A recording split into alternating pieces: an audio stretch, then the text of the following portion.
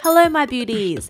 I wanted to share with you my take on the Asian versus Western makeup looks.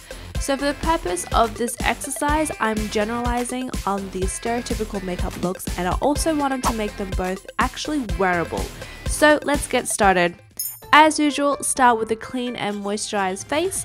The Asian pop culture loves the iris enlarging contacts, so I'm going to pop in my Hello Kitty ones.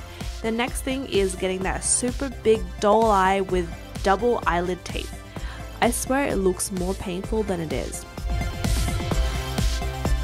Ta-da! Now I have double eyelids.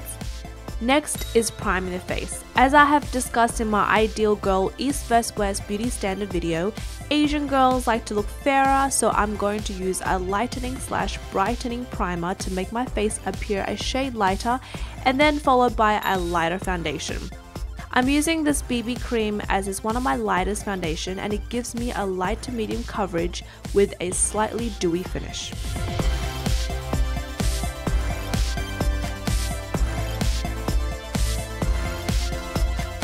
Now I'm going with a concealer to hide the dark circles and any blemishes I have, because Asian girls have flawless skin.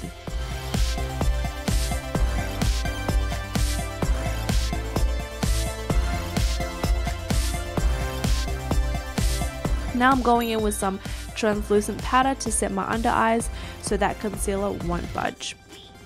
Moving on to eyeshadows, it's all about that cute pretty feel, so using this pink palette, starting with the highlight color, I'm going in under the brow bone, inner corners, also along the bottom lash line.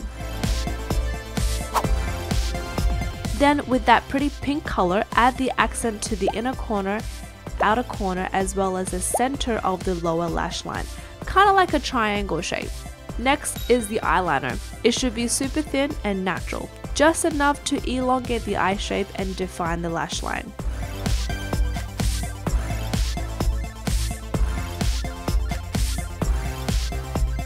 Then using a brown eyeliner for the bottom outer corners to join up to the top ones.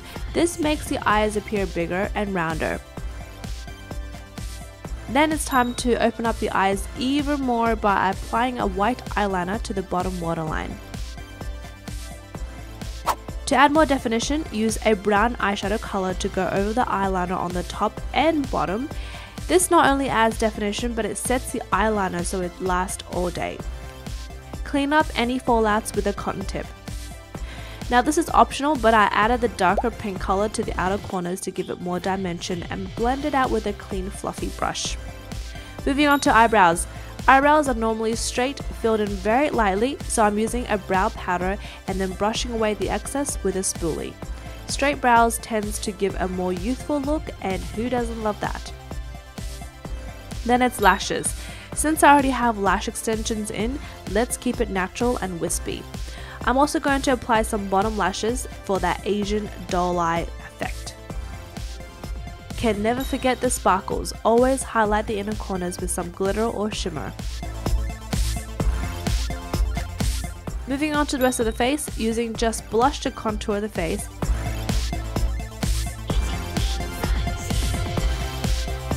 And then using a lighter, almost lilac blush to highlight by placing on the apples of the cheek.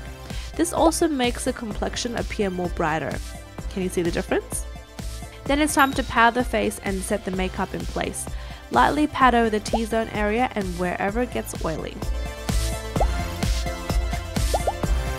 The most common contour you can visually see on a typical Asian girl makeup is nose contour, as typically most Asian girls genetically don't have high nose bridges. Now the lips is typically two-toned. Light pink all over with a darker pink accent in the center.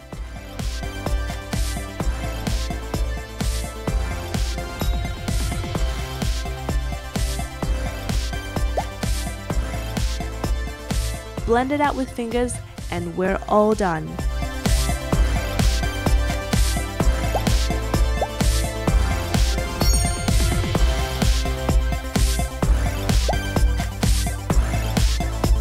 Moving on to Western makeup is what you commonly see in Instagram and whatnot.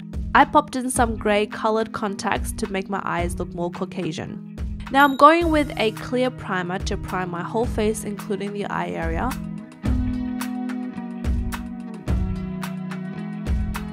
Then I'm going in with the MAC paint pot to prime the eyes and neutralize any discoloration on the eyelids so that the eyeshadow can appear truer to color.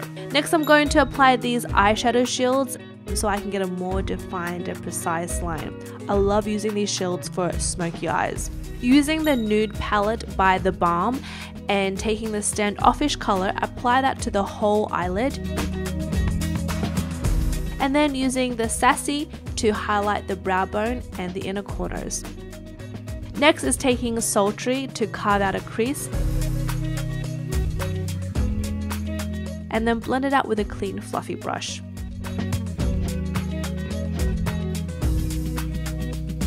Using Sleek on a pointy brush to deepen the outer V to create that ideal almond eye shape. Using liquid eyeliner to draw the signature cat eye look. Because of my eye shape, I made the eyeliner slightly thicker than normal, and I also pulled the inner corners out just slightly.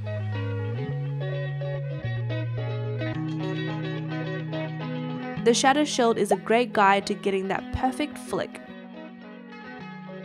Just peel off the shield once you're done and voila! Going in with a waterproof eyeliner to connect the bottom eyeliner to the top so that it balances the shadow,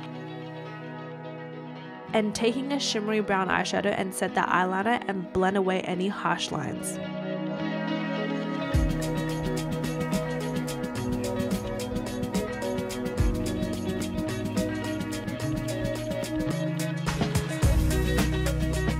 Now moving on to brows, it's all about that full, defined and angular brows, so I'm going to use a gel formula to fill in the brows.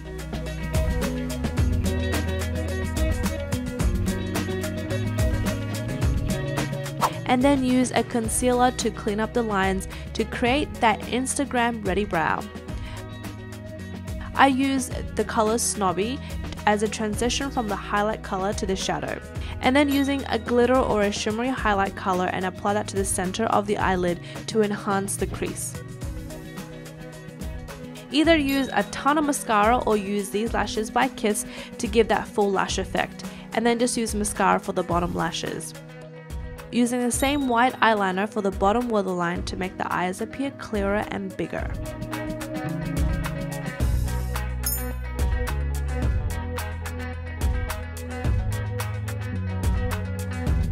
Moving on to the face, it's all about that perfect summer tan look, so I'm going in with my matte foundation in the darkest color I have, apply that to the whole face and then blend it out with a beauty blender. Don't forget the neck as well. Next is using concealer to highlight the face, and then use a brush to blend it in with the foundation.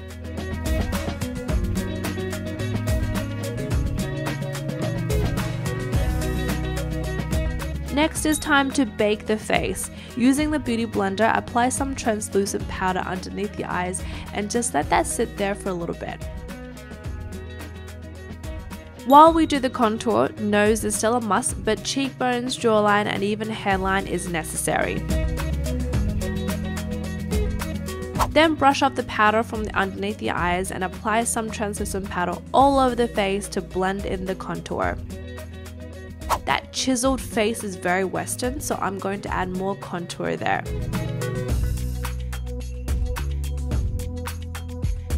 Then apply blush right above the contour, and then highlight above the blush, cupid's bow and chin.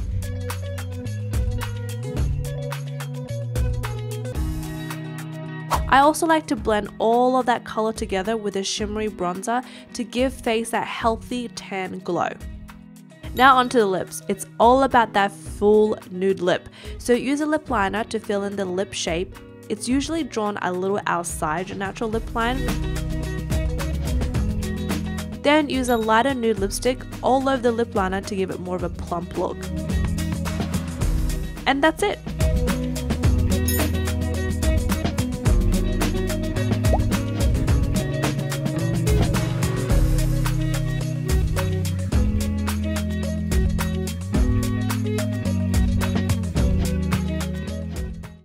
there it is.